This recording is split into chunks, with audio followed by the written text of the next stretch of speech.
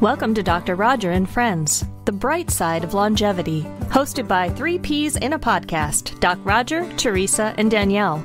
Thanks for joining us for coffee and conversation.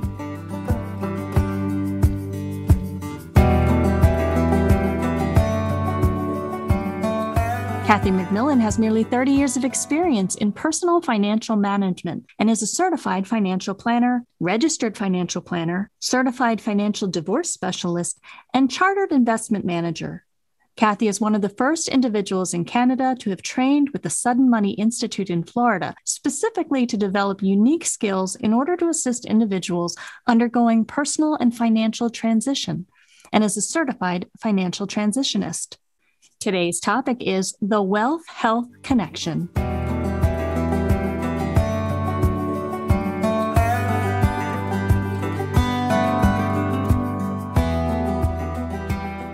Kathy and I have a lot in common, besides being drawn to each other, just because of similar interests. She's Canadian and my grandparents were Canadian. She loves mountains and I love mountains. She loves horses and I love horses. And she's just a great conversationalist and she knows things that I don't. And I want to learn from her and we've learned from each other. So Kathy, thank you so much for being here today. Oh, Dr. Landry, it's so lovely to see you again. I certainly wish it was in person. Yes. And we're going to try to arrange that post-COVID, right? And that would be wonderful. We are, if I may have this little teaser leader, we're welcoming Dr. Landry to Calgary in June of next year, where we have a wonderful venue booked in our brand new library. The architecture is stunning and there's a lovely tiered theater and I'm going to fill the house.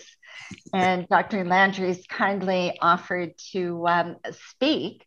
It's the combination of a number of things that all come together for good health. And I feel that your message is really important and part of complementary to what I do. Absolutely. Your message also is very, very powerful. And that's why Danielle and I thought that this would just be a tremendous opportunity to explore some of those other things that have to do with health and lifestyle. And you bring it. So I'm going to jump right in. Obviously your clients trust you. I mean, in fact, you have told me, and other people I know who are in the same business have told me how people can break down, get very emotional, and get into topics that are way beyond what you would normally think, or the outsider would think. And they appreciate your experience, and it can be quite a different experience. I think it must have been for you at some time. So, could you share some of the surprises that you've had with this, namely the sort of things that were brought up where they were either just wanted to tell you or were looking for advice way beyond the financial? Well, I definitely in my 30 years, I always say I never have a dull day because the stories and the situations and people, there's just such a variety. And I find that I really need to know the person if I'm going to manage their money. If I'm working in a silo, I just don't understand it. But I've had some wowzers, and I'll really have to narrow down to 2 situations, which the latter one it made me breathless. It was so unusual. And I thought I kind of heard it all. There is a current one I'm working on. It's a lady that's just coming to me, and she's around 66 or so. And she's been married for 46 years with a fairly high profile gentleman, high net worth. During COVID, he was off his stride. He had started retirement at that age, which, I plan on working forever. It gives me purpose, but he had made a decision to retire formally and then contract. And then COVID hit. They couldn't travel. They had a beautiful home in Hawaii, beautiful home, Vancouver Island, beautiful home in Calgary. You would say from the outside looking in that this couple had it all. 2 very successful sons, but he became more and more withdrawn during COVID, not their usual activities, and that transition into retirement, which can be daunting. So we asked him, he said about 2 months ago, I'd like to talk to you about some things. And she said, at last. And he said, after 46 years of marriage, he said, you're not any fun anymore. We have nothing in common. And my car is packed. My car is packed. Oh, geez. Wow. So you can imagine that. What's my job? She's seeking a woman financial advisor. Oh, and the last parting shot was, don't worry about the money. I will take care of it, as I always do. And she said, in full shock and trauma, loaded with cortisol, she said, oh, no, you won't. So kudos to her. And so I got the phone call. And so what would a number person would probably go into? How much do you have? What do you have in registered retirement money, blah, blah, blah. In a transition in my training from the Institute of Sudden Money and my deep compassion, I just said to her, oh my goodness, tell me what happened. I use this in all situations, and people just start to talk and out it comes. And you can see the diminishing of anxiety. Just tell me all about it. Tell me all about it. And then when she paused, of course, you repeat yourself because your synapses, your brain's just loaded. You cannot think. You're in fight or flight. You feel like you've been put out in the ice flow. Like, holy, this hits you. I said to her, tell me, may I ask some questions? I think she thought they'd be financial. She said, yes, of course. I'm not that well prepared, but I wanted to contact you. I said, are you sleeping? She said, no. I said, are you eating? Does food go right through you when you eat? Yes. Are you crying a lot? Yes. Have you lost your keys and your glasses and everything you're looking for? Yes. So I tried to normalize it. When your brain is loaded with trauma, holy cow, that's the way you are. She thought she was losing her mind. So that was a shocker. Yeah, it is a shocker. I think it shows that, and the data would show this, that many have no confidants, no one that they trust to talk about certain things. Very lonely, and we saw a lot of that during COVID. Wow. And you asking those questions, kudos to you, Kathy. Interesting, because upon advice, she interviewed 3 different ladies. And when she called me back to ask if I would be her planner, I said, thank you so much. I just bonded with her right away. The emotion just connected. I said to her, may I ask why you chose me? And I thought she would say some different things. I thought she would say, you have great credentials, which I do for this situation, or you were an empathetic listener. She said, you're just like my husband, therefore I know you can stand up to him. I went, what? It was a shocker. Yeah. Later she said, I've never had anyone understand me deeper, but that was her initial.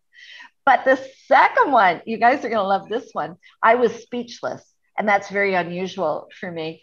So tough military guy, Canadian military, Afghanistan, deploying troops, very decisive, very on point, smart, decided to leave the military, severance package, all that kind of stuff, all the financials. His sister is my client. I get the introduction. I deal with all the technical. I get to know him. Very nice, tall, good-looking, organized man. So within about 6-8 months, he lives in a town 2 hours north of me, Edmonton, and I go up there fairly often, back in the old days when we met clients. So I was headed up. I had just seen him, and we put out the APB. Does anyone want to see Kathy? And he responded. I said, okay, I'll catch him first. So I was making a house call, and he was downtown. So he called back just before I left Calgary, and he said, there's some things I have to share for the agenda. And he became indecisive. humming and hawing. And I'm, yep, have it on the agenda. Yes, yes, I've got it all here. And then he said, Kathy, you're the same person. You work during the week, you work during the weekend. And I thought he was making a comment on my overzealous work ethic. And funny how we judge. And then finally he got to the point and he said, Kathy, during the week, I'm a man. And on the weekends, I'm a woman. Oh, wow. So I said, wow. And this gentleman is tall. He's like 6 foot. So I said, well, thank you. Thank you for sharing that with me. So I'm prepared. So I didn't think much about it. I should have maybe. So I get up to a beautiful complex, beautiful old mansion complex overlooking a golf course in the river valley, but it's older and I'm buzzing, and the door doesn't work and it's all in glass. So I get on my phone and say, door doesn't work. And he said, I'll come down and let you in. The elevator doors opened and out came a 6'2" woman in heels with perfect hair, perfect makeup, walking very feminine, greeting me.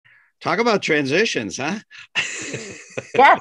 And so after I just said, oh my goodness, he looked perfect. And I just said, oh my goodness, you look beautiful. Your makeup. And she said, I went to the Bay, Hudson's Bay, and hired the Mac rep to come home and teach me how to do makeup. Makeup was perfect. She was beautiful. And I just pushed the file aside and said, oh boy. And the purpose of my visit was to do the financial numbers and the planning to do a total sex change journey. Adam's apple shaved, hair plugs, jaw broken, receded, made into a woman. I think there's a lesson there that, we like to think that life is predictable, our own life, as well as those we know. And sometimes it's not. And it can lead us into areas we never thought we would be able to, or that we would be there. And we found it during COVID we spoke so much about resilience because we all need resilience and things change. Anyway, I can't, it's difficult to really frame what you just told me because it is so different. But I think the fact that you did is another kudo for Kathy. Yeah, I have two takeaways from that. Number one, just it's so funny how our perceptions and how we think other people are going to be versus what they tell us, what their thought process. Like you thought it was your empathy with the first woman you described, and it was the fact that you could stand up to her husband. And here with this man, you didn't know what to expect, and yet I really like the coaching element that you bring to the financial aspect. So it's not just advising, but it's like asking those questions to find out what do they want, what do they need before, coming up with a plan. And you have to kind of pivot very quickly, I would imagine. It's almost like, and I think, Roger, you do the same thing because I feel it. You kind of open up your energy band and you let the energy kind of commingle from them. And when you get that connection, it's kind of like one of those old radios where you're scrolling up and down, and then all of a sudden you're on the right band, and all of a sudden you're having this human connection. The money is really important because we needed 100,000 to go through this. By the way, she looks beautiful. She's a showstopper. And man, can she golf? I'm just saying. But to have that human connection and that sense, from my point of view, I can speak from my point of view, and secondary from my people's point of view, is that I feel so valued. I feel so fulfilled. I feel like I make a difference. And that I care and I respect that you let down that shield, that facade that she'd been wearing for 40 years. And she told me very personal, intimate things. On the other hand, so she spent the weekend with me this past weekend, and we talked about it. And she said, I felt that you cared about me. I thought that you went right into, oh my goodness, how do you feel have you thought about this for a while? Are you sure this is the course of action? The money will be no issues whatsoever. But what about all the other stuff? Making your way in the world is challenging when you've got everything going for you. Never mind those hurdles. Wow. Yeah, it's about connection. This story is just pregnant with lessons.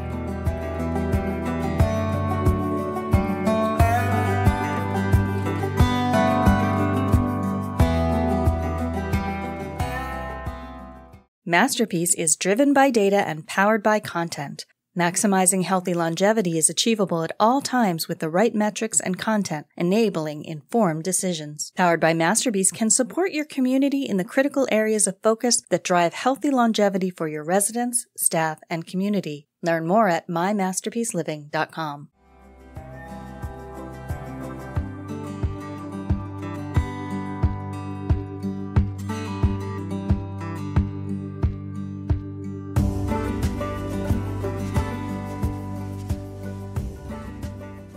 You know, I read where we form an opinion of someone, a new person, within seconds, and we put them in a pigeonhole. And many of us, it can take a long time to get them out of that pigeonhole. And some of us never do. We make our initial impressions and then that's it. And people respond to you so warmly, Kathy. I'm not surprised at all, because someone who can unload that sort of piece of information and what she was doing had to feel great confidence in you, and to see you take it so seriously, ask those coaching questions. Wow. I mean, I can't imagine someone wouldn't be drawn and just, want to work with you. I'm curious, in these cases, there are people who are affluent. Can we talk a little bit about financial insecurity? Because you've probably seen the other side where people are worried about money and how it can affect their health. Can you expand on that and maybe give some examples on how you work with people to reduce their stress and kind of while managing their money? Fabulous question, Danielle. Well, first of all, financial security, you have to ask what that means. And it's very different to a lot of people. I have people initially that come into the office, and my first question to someone new is, tell me what it is that you seek. Now, that's a wide open question. How they respond to the question tells me what type of approach and what dialogue and communication style I need to use. And there's a difference between men and women, I have to tell you. So in Calgary, we have a lot of engineers. Yikes. When I say, what is it that you seek? They slap down their investment statements and say, what kind of return can you get me? And I go, ay. Well, gee, where do I start here? Quite often, and this is a generalization, with women, when I say, what is it you seek? They tell me, oh my goodness, my children, my husband, they're more holistic. Men get to that, but initially they go to the numbers and the system and the black and white that they know. But back to the question of financial security, what does it mean? I ask people, I say, so you say quite often when I'm going for goals and objectives, they say, I would like financial security. And I say, tell me what it looks like. And it's very different. Some people say, I have 4 million in investments. And you go, yeah, okay. Does that translate to income? Because you can have 4 million sitting in gold bullion, but it's not going to give you a monthly pension. You're going to have to chop off, gold's heavy, hard to store.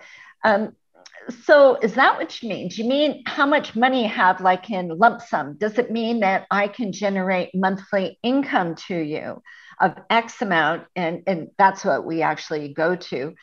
What's your lifestyle? What do you want to do? How much is that going to cost? It also goes into life expectancy, where you say, I'm going to take you to 100, because if you're doing all the things you should be doing, aside from getting hit by a bus, we need to take you to 100. So defining the financial security is the most important thing. And I tell you, I work with intergenerational. So I've got like Roger's mom, Roger, his kids, and I'm starting some grandkids accounts, and the communication and the security and the motivation is all different. There is a lot of stress around money.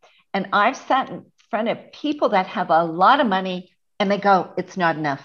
I don't have enough because I haven't hit that whatever million marker. It's not about the money, is it? It's about something else. It's about something else. And I've watched it where we hit benchmarks and they go, well, I think I need another million. And I go, no, you don't. So now I have to go back and holistic to really define what the real issue is and where the stress is. I'm not adverse, and I encourage some counseling, but a great question to ask, because I believe in the constellation family. I don't know if you know this term, and the memory that's in DNA or your cells, or I'm not medical, obviously, so I'm probably mashing this, that I say, tell me your first memory of money. And oh boy, a story comes out. Oh, we didn't have much. We had scarcity. I got a little part-time job. This is how I felt. I had to ask my parent. So now we're uncovering some biases, some predetermined. So this comes intergenerational. So sometimes you have to reflect back on the family. So financial security, I think it's really important to have all, not just numbers. So I can show you a page with a ton of numbers and say, Roger, here's your net worth. You're secure. There is all the stuff around it. But I'm here to tell you that even people with money don't think they have enough. Yep. See, Danielle, I told you she was holistic, and so many things we have in common. I've heard that so much with people who grew up in very well-to-do families. But if the parents are always talking about, we're going to lose the house, we're going to lose our jobs from this place of lack, that no matter how much they have, they come from that place of it's never enough, it's never enough. And so it's so fascinating because it is that cycle of when I have 1 million, when I have 2 million, unless you break that cycle through coaching or counseling, you're not going to really get too far. You can go way beyond finances too. And, we study people who look at the world half empty, that maybe that's even more appropriate in this conversation. And those who look at it half full live about 7.5 years longer, less stress. Absolutely. And those who see it half empty, which these people that you're describing, I think, fall into that category, that is associated with huge amounts of stress and the disease and the chronic problems that health problems that go with that.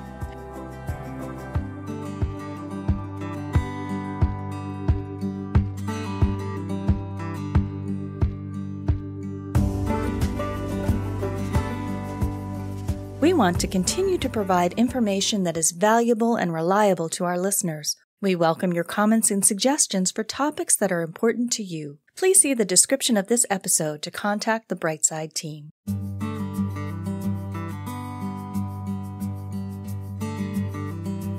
You've been listening to Dr. Roger and Friends, The Bright Side of Longevity. If you like the show, please rate and review, and be sure to click to follow.